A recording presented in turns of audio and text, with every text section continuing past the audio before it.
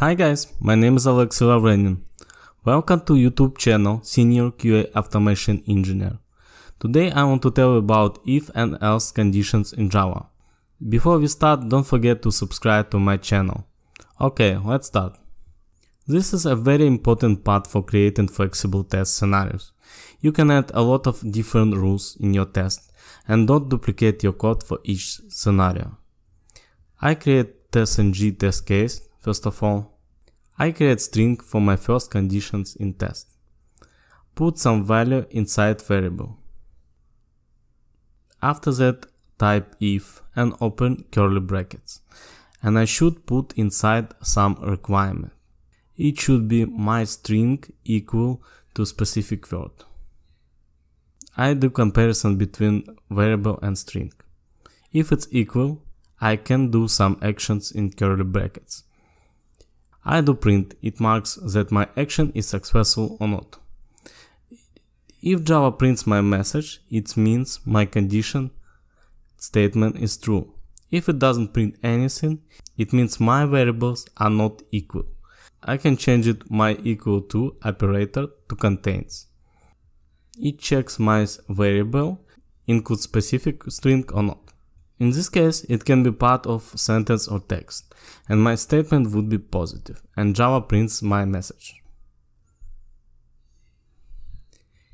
If I put in first variable different meaning, my condition is failed, and it doesn't give me any message. But because I don't put any assertion for this checking, my test is still passed. If I use else condition, I don't need to add any rules in round brackets. It includes actions if my if condition is false.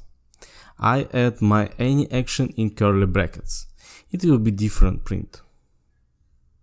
You can see because if statement is false, else statement is true. We can see print from our else statement.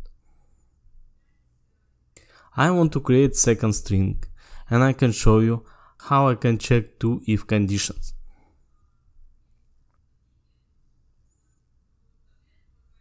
Now I have two verifications. First is false and second is positive statements.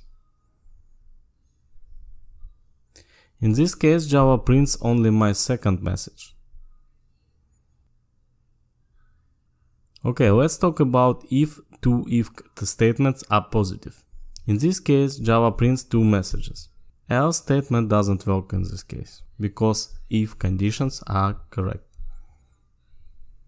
If two if statements are incorrect, Java prints only action from else condition. You can use any action in Java, not only prints. I'll just give you a simple example. Now I can combine two if conditions and create one condition with two rules. I can use operator OR.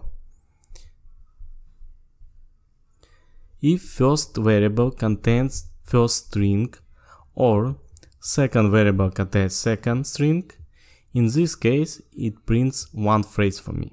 Only one condition from two can be correct. In this case we can activate our action in if condition. If I use operator AND in Java, both conditions should be correct. If not correct, it activates else statement.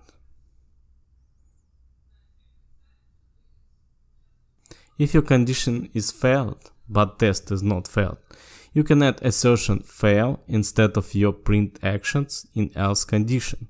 In this case, test.ng shows bad results and prints error message too. For that, we need to replace south and use assert class and put some specific message inside.